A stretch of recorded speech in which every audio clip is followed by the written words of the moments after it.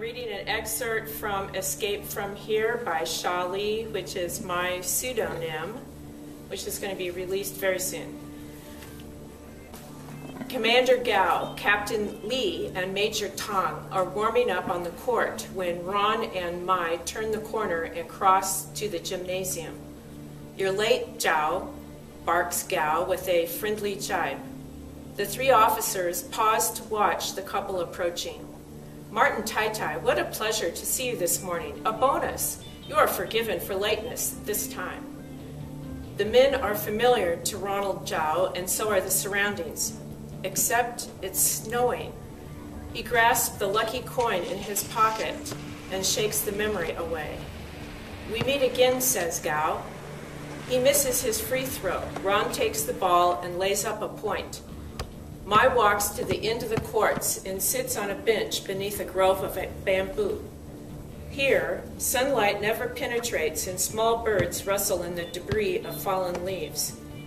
"I found out something about the gangster Dong Zhuwei," says Gao. He takes his time focusing on his free shot, makes it. He gets out today, same day as Rick Martin. "Does he get off for the knife attack too?" asks Ron, who catches the ball and turns toward the basket. "Pardoned, Jenda." Captain Li slaps the ball away and twists to make a point. "You play well for a dead man, ZHAO," says Li. "Tell us about your ordeal." "The man Dong was in our cabin with a knife. He jumped onto the ship when I fell into the space between.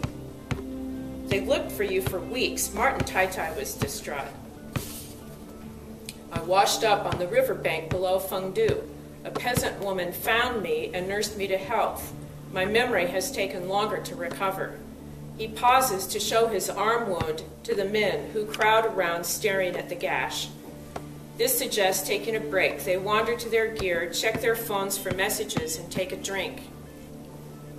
The men appear to be playing again. Mai stands and walks into the grove on a winding path. "Do you remember the case last year here at the university?" "Was it snowing?" asked Ron, bouncing the ball and trotting back and forth, looking for an opening. Gao raises his arm and Ron shoots him the ball. He misses the rim shot. Tong grabs it and makes a point. To Captain Li, Gao says, "We need you to coordinate the local PSB, and there will be other locations in the city." "For what?" asked Li. "Be expecting more arrests. It will come together quickly once we have the names." Gao turns to the others. "Have you had enough punishment? I see Martin Taitai has wandered off. Meet me at the coffee bar." "Where?" asked Ron. "She knows. See you in 15 minutes. The men trot into the gym entrance as Ron picks up my trail. Suddenly panicked, he doesn't see her the farther he penetrates the bamboo grove. He runs. On the other side are rows of parked cars. Memories tumble in a montage. He leans on his arms against his thighs until the pounding in his ears subsides. "Are you okay?" she asks. Suddenly, she's standing next to him in the hot sun, not in the snow. "I guess I'm remembering things." "Dway, this is the place, here in the parking lot. We chased them. It was snowing." A metallic taste in his throat gags. Ron straightens, shrugs off the unpleasant sensations, and smiles at her knitted brows. "Bu feng le, don't worry.